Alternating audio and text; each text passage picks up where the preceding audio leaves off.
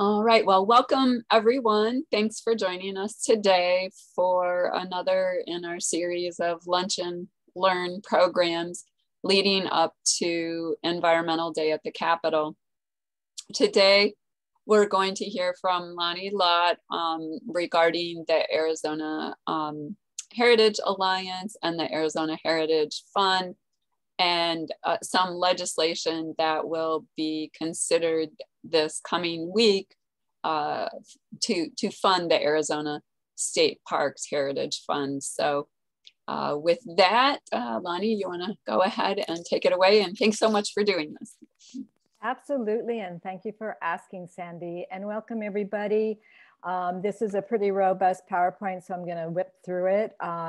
I am honored to be asked to do this for Sierra Club, the Grand Canyon chapter, and I'm looking forward to the Environmental Day on February 9th. I've got new collateral, new little promotional items that's going to go on my tables, so make sure you stop by and get something that's really fun. Anyways, this is who we are. The Arizona Heritage Alliance, so yes, we are a 501c3. We're probably in our 30th year if we really want to date ourselves. And we're a statewide membership. We survive basically on donations, grants, and memberships. We take no public funding. And we have an enthusiastic, woohoo, board of directors. There is about, I think we have 20 active board of directors, and then we have a growing advisory board of about 11. And we do pull in our board, especially when we're doing educational outreach during legislative sessions. I am their very part-time executive director and have been working with them for about 5 years. We're dedicated to carrying out our mission. We speak at different conferences and workshops, and then we have regular communication regarding activities, legislative alerts. We have a quarterly newsletter, and we try to share things around the state that are related to our mission. And so what is that? Our mission is to preserve and enhance Arizona's historic, cultural, and natural heritage. Now, we just went through a strategic planning session and reviewed our mission and our goals, and they all are the same. They've been pretty much the same. We don't really change our mission or look at different goals. How we carry them out often changes, but really our number one priority is to protect the integrity and voter intent of both the Arizona State Parks Heritage Fund as well as the Game and Fish Heritage Fund. We look to pursue sustainable and dedicated funding sources for Arizona's wildlife, open space, parks, and historic cultural programs and activities. Of course, we love to monitor state legislative and agency activity and then keep all Arizonans informed on the benefit of our state's wildlife, open space, parks, and historic and cultural resources. So that's a little bit about us. Here's our legislative task force. This was us last year when we were all Zoom in, but we do meet regularly. We meet to really discuss who we want to meet with or reach out to for any bills that we may be looking at wanting to introduce during the legislative session. We communicate regularly with our legislators. We provide testimony. Last year, of course, we provided it online, and this year we're planning on doing it in person. Oh, that's my Charlie. Charlie, he loves when I talk about legislators. And then we keep track of progress, how the bills are moving through, what are the good bills that we want to, express support for, and then what are those anti-bills that we just, really hope don't make it all the way to the end. Okay, you're gonna let the people in. There you go. Great. So let's talk about the Heritage Fund. And I like this slide because if you are new to Arizona or you haven't really been, you're maybe new in your role and you don't know that much about the Arizona Heritage Fund. When I moved to Arizona in 2000, of course, there was a learning curve for me because I came from a different state and I had never heard of the Arizona Heritage Fund. So really it was created in 1990 by a voter initiative to protect and promote Arizona's natural, cultural, and historic resources. So from 1990 to 2009, up to 20 million annually from the lottery was divided evenly between the Arizona Game and Fish and Arizona State Parks. I'll go a little bit in what each of those variables are with the two different agencies in the Heritage Fund. But from 1991 to 2010, we were on our, we were just on a roll. State Parks was giving out grants through their agency for local, regional, and state parks, as well as historic preservation, bricks and mortar grants, non-motorized, even land acquisition. And then Game and Fish were using their 10 million to really support all of their non-gaming wildlife programs. Their wildlife section of the Game and Fish is all supported 100% by the Game and Fish Heritage Fund. And I have a couple of slides in there that I'll share just so you can kind of be aware of the differences, because we get that question asked quite a bit. And over that period of time, you can see that state parks awarded a lot of grants, resulting in some great statewide projects, really leveraged economic development, restoring our cultural assets, helping local and regional parks really get up off the ground and make improvements. And we had projects in every county. 50% of the Arizona State Parks Heritage Fund projects, 50% were in rural Arizona. And then came 2010, the day of gloom, the year of gloom. And legislation swept the State Parks Heritage Fund and eliminated it from statute to balance the budget. Now, Game and Fish, they had a little bit stronger lobbying body, I guess, and they were not impacted and continue today to receive that 10 million in annual lottery funds. And they focus on protecting endangered species, acquire habitat for the benefit of sensitive species, provide access to outdoor recreational opportunities, and educate the public about Arizona's wildlife. Now, we were a little upset when this happened. And starting in 2010, every year we had been coming back and trying to get the Arizona State Parks Heritage Fund back in statute. I have another slide for this. So this shows you the Heritage Fund grant project totals by county. And this was from 1991 up to when they swept it in 2010. Now, this is a very, very important piece. We use this quite a bit when we're educating our legislators, trying to let them see that in every county there was impact. Back between 1991 and 2010. And, like anything, unless you really show the overall cumulative impact, we kind of forget year by year how important these grant funds are. So this is a really key piece that we like to use. And I'm just going to give you some samples of the projects funded by the Arizona Heritage Fund between 1990 and 10. This was one of the collateral pieces that was used, or this was a sign. And you may be out and about in some of the rural communities. They still have some of the signage up. They also have signage for Game and Fish, especially if you go to any of the fish hatcheries or some of the ponds, the fishing program. You'll see some of the signs that give recognition to the Heritage Fund. So we had numerous parks. And actually, I'll go back to the parks, because when we got 5 million appropriated last year for the State Parks Heritage Fund, we've already exhausted the 2.5 million that was dedicated to this category, because parks, especially the regional and local and regional parks, are in dire need of updates, as well as over these 10 years, they have been acquiring land and wanting to develop it to service their growing populations in their cities and counties, right? And recreational sites, whether it was a soccer field, a baseball field, we're seeing lots of things with splash pads now. You know, that's kind of the new trend. So it does provide funding for that. And all kinds of trails, non-motorized trails, trails for horseback riding, of course, you see there lots of signage. And if there in the little right-hand corner, you'll see one of the little old Heritage Fund placards recognizing that this was funded through the Heritage Fund. And archaeological sites, sorry, I've been talking all morning.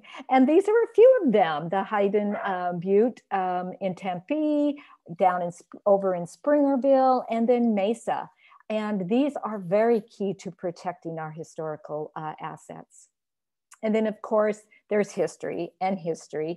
And the one thing about the Arizona State Parks Heritage Fund, the historic preservation category, it is one of the few, if not the only one in Arizona, but one of the few funding grants that a nonprofit or a city or a municipality or educational institution can apply for bricks and mortar. And as we know with our historic buildings, bricks and mortar is the hardest piece. We can find grants for planning and for studies, maybe for some marketing, but for finding the bricks and mortar, so key. And they've been used for roof repairs, HVAC replacement, windows, doors, everything you can imagine to bring these beautiful historic assets back into the economies, especially in our rural communities. And I like the example of this one down here, Silver King, because when I moved here in 2000, one of my first clients was Florence, and it was the Main Street program, and we were working with the Silver King Hotel, and this is how I saw it. And I'm like, why is it taking you 15, 20 years to get this to this point? And of course, again, it was because of the funding mechanisms in place that just, you know, kept trying to knit everything together to have impact. Well, long story short, the town purchased it. Town has invested it over the years. It has used his Heritage Fund as well as other resources. And if you go to Florence today, this is a thriving economic catalytic building that sits beautifully in their Main Street district. So there's an example. And then Game and Fish. So just switch gears, think Game and Fish, Heritage Fund. And this is actually a slideshow that they provided for us at our annual meeting in 2020. And I just like to share it with you so you get some little feel, because people may ask you about the Game and Fish Heritage Fund. How is it different than the state parks? Why did they get their 10 million? What do they spend it on? So this shows you some of how they break up the pie. For environmental education, of course, they have programs dealing with basic principles and to enhance the public awareness of safeguarding our natural resources. They have funded wildlife ambassadors in classroom programming, professional educator development. They have trainings. And then the National Lottery Conference is held in Phoenix, Arizona. I don't know. This is their slide, so I can't go much on that one. Then the Wildlife Center, which is up north, and it is a beautiful facility. It's home to their animal ambassadors. It's on-site office space and meeting area for the growing number of volunteer educators and wildlife caretakers that they do in either have as volunteers or do have as paid staff. They have a medical treatment and quarantine observation area. And then this is where also you will see the tortoise adoption program. If you have not been up north to see this beautiful facility, put it on your list. It is a beautiful piece of how you know, the resources from the lottery are being reinvested back into our wildlife and non-gaming efforts for Arizona. And then they have the Heritage Fund. Now their little piece of the Heritage Fund is pretty small. In the past, they would fund out $420,000 Yes, and doesn't go really far, and it's very dedicated to specific areas. And this is just showing you a little bit of the 20 grants awarded in 2020. And then since 1992, they have granted out 900 grants and $7 million. Now, they do a lot of with research, protection, and then they also have the school education or the K through 12 small grants program. So as I said back, one of our areas is that we monitor the Game and Fish Heritage Fund activity. And we noticed that they in 2020 did not put out grants, or 2021, and they were under review. And then when they rolled it back out, they have taken off some of the specific areas that went into research and other areas. They were just showing the $32,000 that they grant out for the K through 12 small grants program. And they were then have now, and we just met with Director Gray and two of his staff the other day, our task force did, to talk about what was the change that they determined to do with these other granting dollars. And from looking at the process, how cumbersome it was for as much money as they were granting out, they've decided to switch to more of a proposal based. And so if anyone is interested in wanting to know about those proposals for Game and Fish, you can contact their wildlife director, and there's the website down on the bottom, and they'll go into detail what you can use those grants for. So now switch gears again, we're back to our efforts because this really took us 10 years. Well, 9 years, to reinstate the Arizona State Parks Heritage Fund. And of course, our first effort was just to get it back in statute. So we did accomplish that in 2019 with the bipartisan support of two different bills we supported from House Representative Joanne Osborne, one of our champions, and then also from Senator Brophy McGee. And it was passed. We had two, one that wanted to restore it back into the lottery as the citizens intended it for the full 10 million. And then the other bill, SB 1241, which was passed, gave us the opportunity to fund it from grants, donations, and appropriations. Of course, that's the one that was signed back into statute. And this is one of our shining moments that we actually got to come to the signing of the statute with Governor Ducey. And that's our board, some of state parks, proud moment, yay. Now we had to figure out how to get it funded, to get money in it, because it's one thing to be sitting as a law, it's another thing to have any money attached. And of course, that was always our goal. So we began our efforts in 2020. And this is how the statute sits now. So of any money that comes into SB 1241, the Arizona State Parks Heritage Fund, 50% of that goes to local, regional, and state parks for outdoor recreation, open space development, restoration, or renovation. 30% of any dollars will go to historic preservation. 10% goes to trails, and 10% goes to education. What we eliminated from the new statute was land acquisition.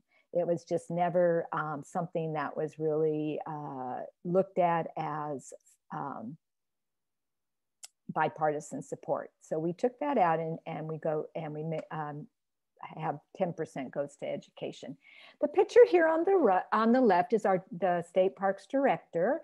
And at our 30th anniversary of the Heritage Fund, we prepared these stand-up banners and presented them to state parks, to the Game and Fish, and to the lottery, thanking them for the 30 years of the Heritage Fund. And this is when we presented it to a director from State Parks. So then, you know, our outreach efforts between 2019 and 2021, and of course we have the pandemic in there, and so things got really messy. These are kind of the ways that we do our outreach. We have always had and continue to have a resolution from the League of Cities and Towns, as well as the county supervisors have adopted a resolution or adopted 2020 financial priority, supporting the appropriations for the Heritage Fund. We've done sign-on letters in the past, or sign-ons, and we really targeted in 2020 and 2021, the mayors and county supervisors. We had 45 of them sign on in support. Of course, we have a robust email blast. We use social media. We make personal calls. And for our efforts for restoring the state Parks Heritage Fund back in statue, we were awarded the Governor's Heritage Preservation Honor Award. And there's a picture of that. And then we were also awarded in 2019, Arizona Forward's Environmental Excellence Award in the division of Healthy Communities, Parks and Trails Division. And we presented that to House Representative Joanne Osborne. It was a proud moment for us. And there she is showing off the beautiful, I guess, award. So then 2020 started. We were off to a roaring start. I'm not even going to go into what happened. We all know. And everything just went, down the tubes fast. So those efforts really were stopped in 2020. Then we started back up in 2021 and we were ready to go, right? And again, we've had the concept or the approach to run two bills, one from the Senate and one from the House, being slightly different. With the new statute, of course, we could have appropriations, give donations, grants, and appropriations in that one. So the House bill we ran in 2021 was the Appropriation Heritage Fund. And we asked for 10 million. We always ask for 10 million because that's what, back in 1990, that's what the citizens passed with the initiative, and that's the intent. And we have been true and loyal to that and continue to this very day. And then we had, and of course, we had Republican House Representative Osborne sponsored the bill. We had really strong bipartisan support for it. These are the co-sponsors. And then SB 1384, that would be restoring it back in the lottery. And we thanked Senator TJ Shope for introducing that bill. He had no sponsors. Again, here's all of the ways that we have worked to educate, reach out, get support for the two bills. And a key part of our efforts has been in the last 3 years, we have been part of the Arizona Public Lands Coalition that has representatives from different agencies that are looking at public lands as well as the importance of outdoor recreation. And so they've been a huge help in helping us get the word out and educating it, as well as Sierra's Club. And we thank all those other associations that are part of our partner team. And yes, June 30th, 2021, woohoo, we did the happy dance because the governor signed $5 million to fund one-time appropriation to fund the Arizona State Parks Heritage Fund. Now, what happened to the 10 million? Well, we call it the sausage making, cutting and dicing and sausage making. And this is what we came out with. And we were very excited and continue to be excited about that we got funding back into the State Parks Heritage Fund, which was part of our 10 plus years of working hard at that. And this is a sample of the thank you, our victory lap, as I call it. We placed this thank you ad in the districts, in TJ's district and in Osborne's district, thanking them and all of the Arizonans that partake. We placed it in several other publications, plus we spread it high, along our social media and through our email. So that brings us to this year, right? Well, almost, but I wanted to go over was showing you that we immediately met with state parks once we had the appropriations placed back in, it funded. And we met with them. We signed on June, I forget the date that we signed this, but The minute it was signed, we started meeting with state parks and talking about the process to get the dollars out on the street as fast as we can, because we had 1 year to spend down $5 million. And coming up into 2022 legislative session, we wanted to show that these dollars are getting out there, they're being exhausted, and we need to fund it again. We didn't want to come back and say, oh, well, we haven't spent any of the dollars, or that none of the grants have been awarded. So state parks has been fabulous. Their staff is fabulous. They had set up already prior to 2021-22 Heritage Fund grants going out, a online portal. And I am so glad today that I can show you that as of today's date, they have awarded 50%. They have awarded almost all the 2.5 million that's allocated for local, regional, and state parks to these various parks for various projects. And the one thing, and this slide I have to change, they have town of Wilcox in here, and it's not even spelled right, as legislative district 30, but it's actually 14. So I caught it on the marketing collateral. I'll change it on this PowerPoint so you have the correct one. I'm sorry about that, Sandy, that I didn't get that changed in time. I just found this out today. So here is an example, and one of the agreements that state parks said to us when we wanted to the Alliance, because we were one of their, we were really wanting them to get the dollars out. We did workshops. They did workshops. Mickey Rogers, the chief grants administrator there at state parks, and his team have been great, meeting with all these folks that wanted to apply. Was that state parks determined they were going to spend nothing on state parks. All of this was going to go out to local and regional parks. There's so much pinned up need and demand that was one thing that state parks said. So we were so fortunate for that. Now there is a match.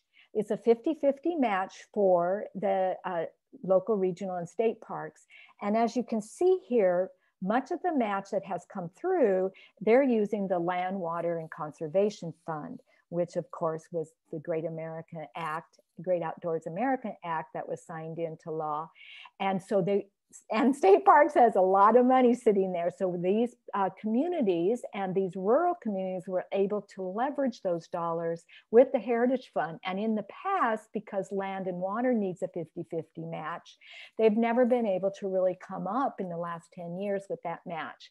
So that's exciting economic reinvestment, especially into our rural communities. And I was on the call where they just approved the City of Wilcox and Clarkdale parks. And both of those communities said these parks are the mainstay to our quality of life. We hold our events there. These are places that people come and recreate. This is where we have our sporting programs for our youth. And so they're a key piece. And we're so proud that we're able to say that the Heritage Fund was able to fund these projects. Here's historic preservation. These are the only two, SHPO, the State Office of Historic Preservation, is the agency that oversees this Heritage Fund category. And they're gonna be rolling out their projects that are up for consideration and approval on a quarterly basis. So these two were the first quarter. And we have no hesitation to say that by March that the rest of the remaining 1.5 million will be exhausted. There is these are projects that are need bricks and mortar and are desperate for those kind of resources. Here's our non-motorized trails, improvements to Buffalo Park Trail improvements, and then the Verde Valley cyclists. So you can see there those projects, and then the outdoor education. And this one was so interesting to listen to their presenters. The Verde Valley will fund, and this is actually going to fund a program coordinator. This is a nonprofit in the Verde Valley that is part of this after-school program and has introduced mountain biking to youth And when they started, they had one school and they now have 13 schools. And this is a picture of all the youth that are getting education on mountain biking, programming, taking them on mountain biking trips. And I just love that concept. And then, oh, I see one of my board of directors is joining me, Jim, great. And then the Wickenburg Cultural and Conservation Foundation, they're going to be doing a Leave No Trace video. They have a Leave No Trace volunteer base for their efforts, but they're realizing that most of those folks are seasoned people, older people, and they want to reach the next younger demographic. So they figured the way to do that is to show a video, to create a video. And they are partnering with their school and to teach the high school youth that are going to sign up to be part of this, video making, film making, and it's going to be a great project. So we're excited for those. So now here we are, 55th legislative session is open and going. And we have Senator Soap, who introduced Senate Bill 1270. We are only looking at one bill right now, and this is to restore it into the lottery. We are looking at 10 million again. The bill was presented as 3 million, but we feel there'll be an opportunity for Soap to introduce that bill, and then we'll look at the House bringing it up to 10 million. It is going to be heard at the Senate Appropriations Committee this Tuesday at 2 o'clock. We want to encourage you, if you can go on to and you're supportive of the Heritage Fund and the type of projects that it does, to go on the request to speak system and register in support of. Call your legislators in your district to vote yes. We have an email that just went out that has the list of the 10 Senate Appropriation Committee members on it with their phone numbers. Of course, you can find that on azlegislative.gov or azleg.gov. And we're really excited. We are so hopeful. And we'll be there to testify. I will be. I'm hoping a couple of my board members will be there to testify. And then this is our contact information. There's our website. You can email, call.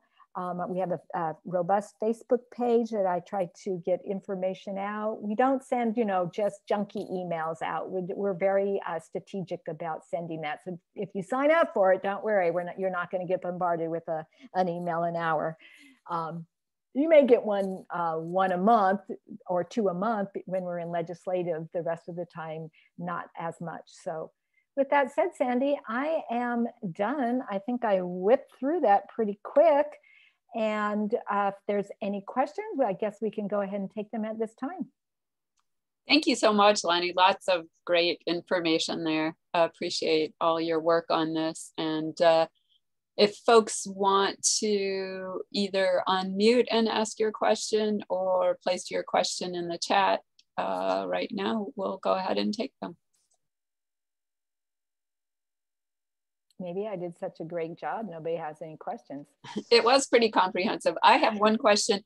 I'm glad you said that you were hoping that it could be bumped up to 10 million. I'm wondering, what was the thinking of having it start at 3 million? Well, let me tell you, it wasn't our thinking. Okay. Yeah. From conversation with our sponsor, I don't think it was his thinking either. And my vice president, Jim McPherson's on, so he can chime in too. Yes, we were all quite surprised, and it took a bit of some digging to find out what happened. Let's just say it was not planned. Okay. Looks like, oh, did you want to add something, Jim? Go ahead. And Senator Shope understands that, and I think is supportive of the 10 million. Excellent. Good. So people could, when they're testifying on it, should they mention that? Go for 10 million. Go for Okay. 10 million. That's our motto. All right. Our motto for 10 years.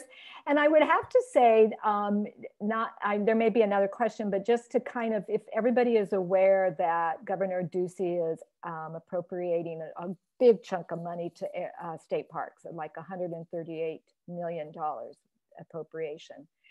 And they are dedicating that all, of course they have to, all to just state parks.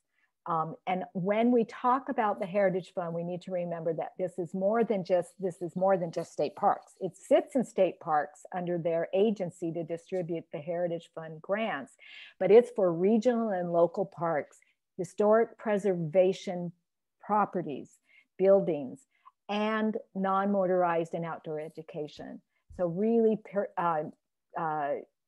different type of pool, and it's continuing. Once we get it back into the lottery and it's restored, then it will continue on, we hope, every year at the 10 million, where the 138 million he's going to have one-time appropriation. Thank you. And I'm sorry if I could add, because the grants, the applications that have been put in this year there's significant numbers, not only the number of grant applications, but the dollar amounts asked for. So that those funds could go quickly. And that's why we're going, we have to go back this next year to ask for 10 million. And if it's in the lottery, then, the original funding source, then it's 10 million, 10 million, 10 million, and we don't have to go back and ask. And those unmet needs can be funded from here on out. Knock on wood.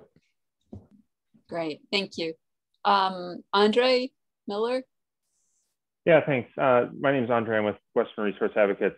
I just had I was hoping you could speak to LWCF a little bit more.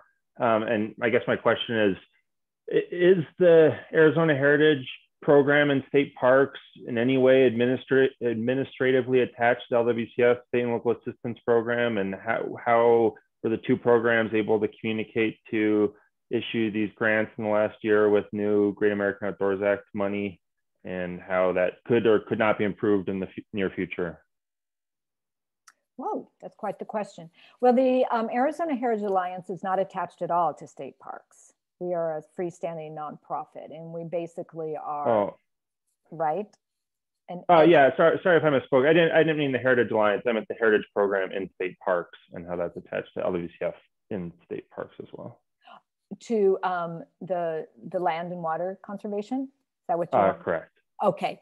Well, the money that state parks received from the governor through the Land and Water and Conservation Fund came to state parks, and so they have those dollars, millions of dollars, to administer, and they have to that fund has a 50% match, right? And so we are looking at marrying the Heritage Fund, which needs a 50% match from the parks, and if it's an appropriate project that aligns with the Land and Water and Conservation Fund, they can use that for the match, then to enable them to have a bigger amount of funding that can support their project. And why we saw that was an advantage is, and Jim can expand on this if I'm saying it wrong, but many of our rural communities could not go for land, water, and conservation fund because they could not come up with the $500,000 match, as you saw the town of Wilcox, city of Wilcox, and town of Clarksdale to improve their parks. So with Heritage Fund, they can do the $500,000. That can be a match for land and water conservation. And now their funding source is $1 million. Where before they could just go for the 500,000 with Heritage Fund, but they would still have to have a match. So now the match works together. Does that make sense? Yeah, that's great. I was just really wondering if you had any difficulties in getting those two programs to talk to each other. No. Oh, okay, no. One of the great things about that I've been seeing this past year is the interest and willingness of state parks staff who are working on these grants to talk with individuals and organizations that are interested in grants, be it Heritage Fund or some of the others that are on their webpage. And there's an extensive list to see, what works best, what percentages of what funds can work together. So a call into their staff. Mickey Rogers is kind of the go-to person, or one of the go-to people, to ask those questions, and they all work together to maximize the dollars and get them out and do good things. Yeah, and part of the Heritage Fund, even before a municipality or a community could apply for the, let's say the local, regional, and state parks category, is that state parks had to visit the site to see if they were prepared for applying, so they wouldn't be wasting their time or their resources, or at that time also talking to them how to maybe look at marrying the two. And I know the same is with the historic preservation piece, that the State Office of Historic Preservation will meet with and discuss the grant and look at the project and make sure it's in line with the criteria, and how to come up with the match, the in-kind match. Some of our urban cities like Buckeye, they didn't use land and water conservation. They had the $500,000 dedicated in their CIP budget, and they are using those $500,000 that they're getting from impact fees or development fees or just their budget to match. So it isn't necessarily always used, but we knew for our rural communities, it would be a big pump, a big, thumbs up way to get some actual projects that have impact. Great, thank you very much. And you're very thank you welcome for the presentation. Thank you. Get those applications in. Any additional questions that anyone has?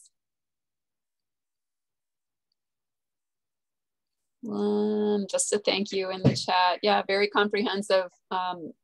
So hopefully if folks can at least sign in on requests to speak in support, and you can add a comment in there, and in your comment, if you can say support, but would like to see the full 10 million that should be appropriated for it. And oh, I know I had one other question too before we go.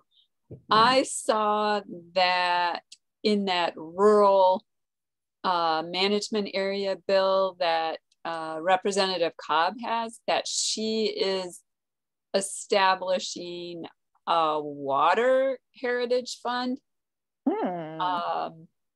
So that might be something to take a look at just to see how it impacts the other funds. But I just wanted to let you know it would be at the Department of Water Resources, and to help fund these rural water management area entities. So I just wanted to give you a heads up on it if you hadn't seen it. So I had not seen it. And is it coming through is it being proposed through the lottery? Yes, that's what caught my attention. Always, right? Okay. I'll send you that bill number too. That's good to know. Thank you. Okay. It sounds like we're good. Thanks again, Lani and Jim and everyone. Have a great rest of your day. We appreciate it. Okay, I'll send you the slide deck and I'll make that change on the one district. So perfect. Okay. Thank you, Sandy. Bye-bye now.